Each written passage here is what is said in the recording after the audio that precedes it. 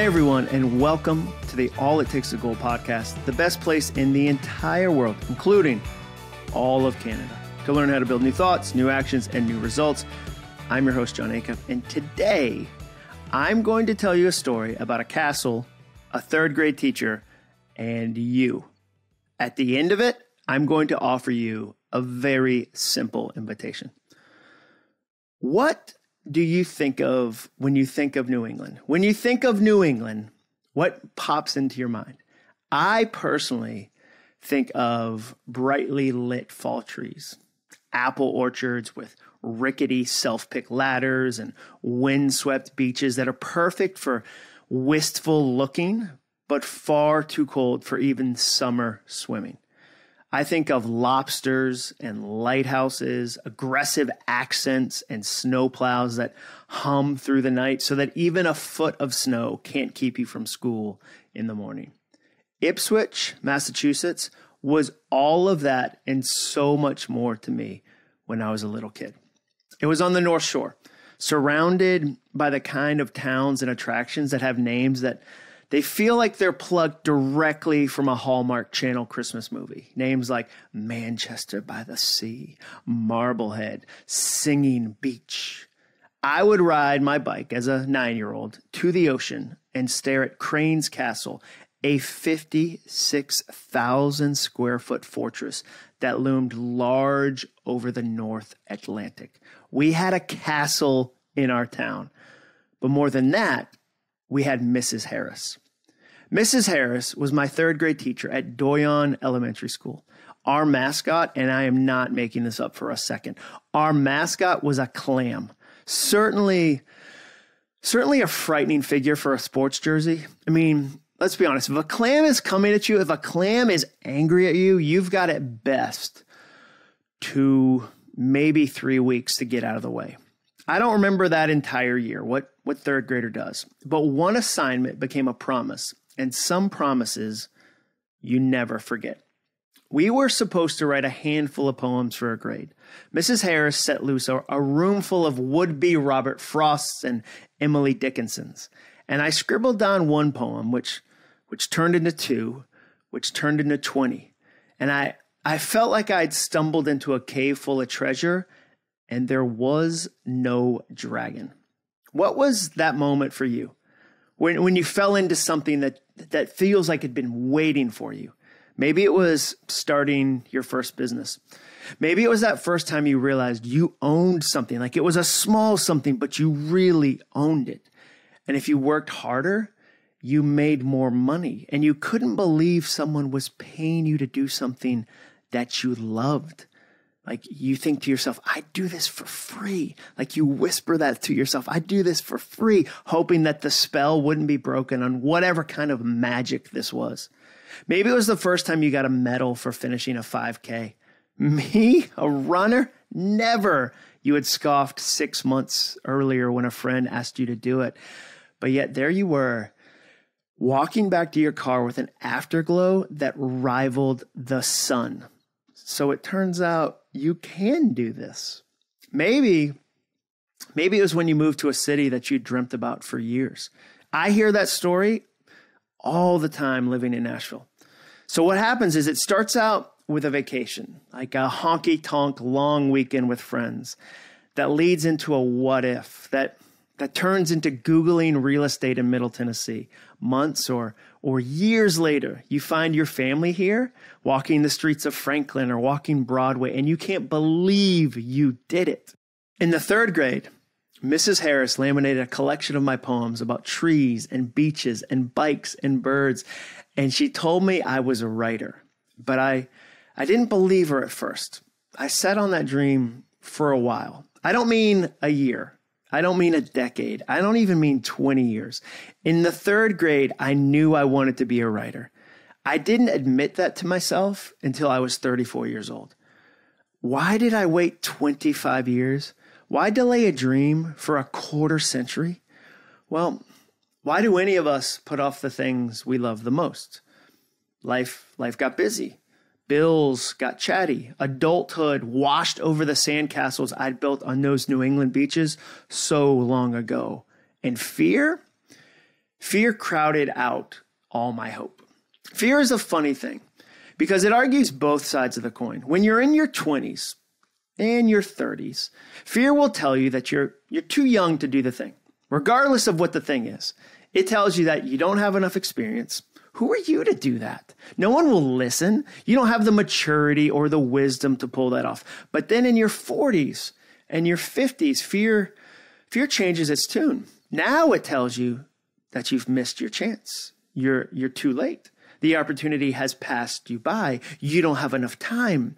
And you want to ask fear, when was I the perfect age to chase this dream? As if fear will say to you, that's a good question. There were 10 minutes when you were 34 that were ideal. It was a Tuesday in October. It's a real shame you missed it. Fear won't tell you that, so I will. Today is the perfect day to chase a dream. Tomorrow is too. Mrs. Harris told me I was a writer, and that was a flare of hope that shot right up from my little third grade heart and eventually was so bright that even the 34-year-old jaded version of me could no longer ignore it. So let me tell you something in case you've never met your own Mrs. Harris. You're a writer. You're a runner.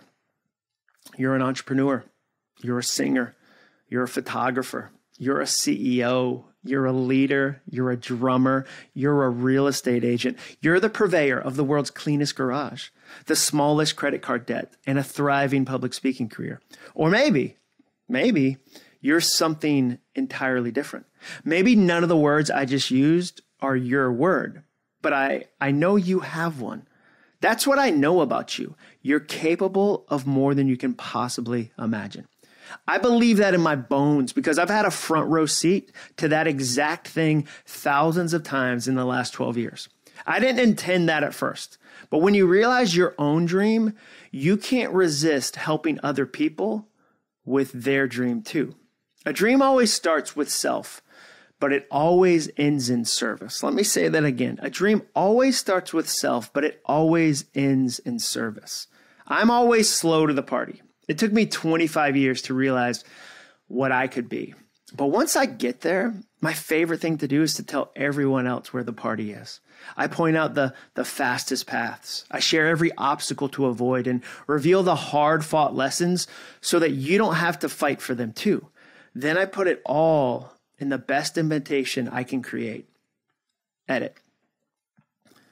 Then I put it all into the best invitation I can create to make sure you also get to the party. That's what this is. This is an invitation. It's an invitation to the best party, the party of possibility, the party of what if, the party of why not me, the party of why not now.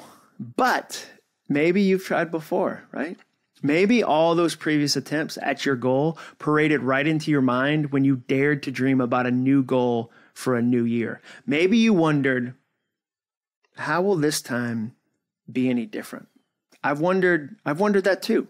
I mean, according to the University of Scranton, 92% of all New Year's resolutions fail. Those odds are not in our favor. Do you want to know why most goals fail though? I mean, there are dozens of reasons. I listed out 24 recently because I am a goal nerd and that's just the kind of thing I like to do in my free time. There are so many reasons that goals fail, but they all boil down to three things. Number one, an abundance of fear. Number two, a disconnection from desire. Number three, a lack of community. That's it.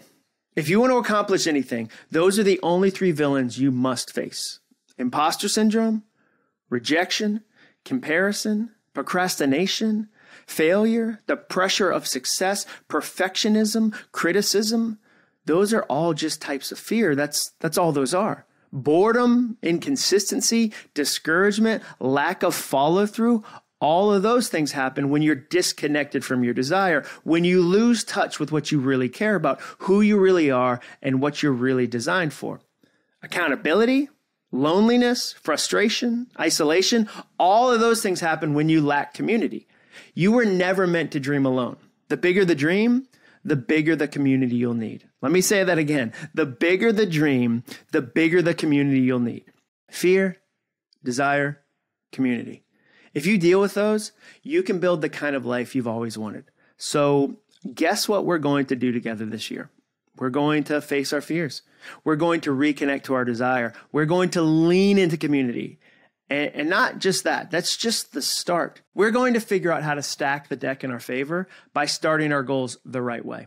We're going to tap into the superpower of self-awareness. We're going to pick goals from the 5 games that matter most in life. We're going to build easy goals that ensure success instead of trying to run a marathon tomorrow. We're going to stay motivated through the middle of the goal when it gets boring and cumbersome and the high of January has long worn off.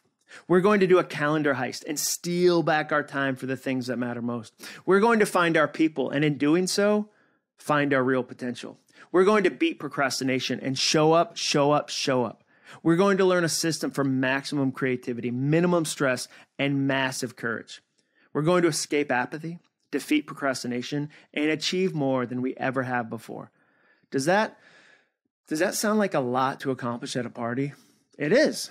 That's why this is going to last all year. That's right, all year. After a decade of one-off goal challenges, goal courses, and goal books, I finally have the team, time, and resources to build the thing you've been asking me for. Not a great week of content, not a great month, not even a great quarter, a great year. This is an invitation to the culmination of 12 years of goal setting, goal chasing, and goal accomplishing. It's called the Guaranteed Goals Community. Think of it like Home Depot for goals. In addition to dozens of video lessons from me that teach you everything from figuring out who you are to creating a motivation portfolio to building a winning mindset, you'll find the most encouraging people on the planet. Imagine having a community of hundreds of people who cheer for your goals, commiserate when you get knocked down, and walk the road from start to finish with you every step of the way. Imagine a smart place to ask a question from someone who's tried the goal you're trying. Imagine 365 days of motivation. Imagine a slingshot that pulls back in January and a finish line you cross in December. Imagine the story you'll tell and the people you'll help someday when you bump into your own Mrs. Harris in the Guaranteed Goals community. Now, imagine that it's $1 a day. Only don't just imagine that, because that's what it is. It's the most expensive idea I've ever invested in, but it's also the most affordable for you. Why? Because I can't tell you that I believe everyone who is listening to this, everyone who listens to this podcast is capable of so much more, and then create a community that's so expensive, only a few people can join it. I think about Ipswich and Mrs. Harris a lot, obviously. I mean, I sometimes wonder, what would have happened? What would have happened to me if she didn't tell me I was a writer? I wonder what would have happened if I didn't write my first blog or my first book or my first speech. I wonder if I'd be somewhere in a cubicle right now. I wonder if fear would still be getting the best of me. I wonder if I'd still feel disconnected from the desire to be a writer. I wonder if I'd feel like an island separated from community. I'm glad I don't have to wonder that very often, because I did meet Mrs. Harris. I did write that first book. I did start that business. I did find community.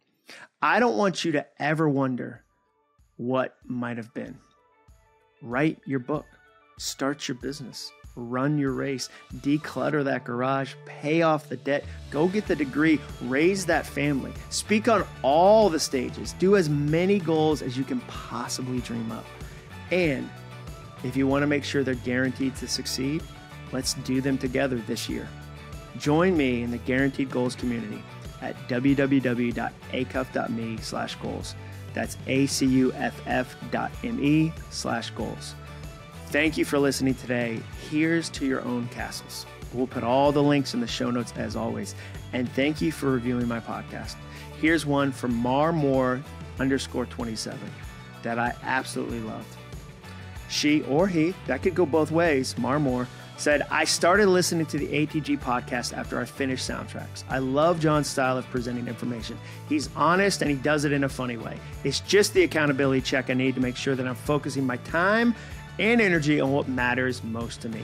Thank you so much for that, Marmore. I really appreciate that. Please make sure you subscribe or follow so that you don't miss another episode. I'll see you next Monday. And remember, all it takes is a goal. Thanks for listening. To To learn more about the All It Takes Is a Goal podcast and to get access to today's show notes and exclusive content from Jon Acuff, visit acuff.me/podcast. Thanks again for joining us. Be sure to tune in next week for another episode of the All It Takes Is a Goal podcast.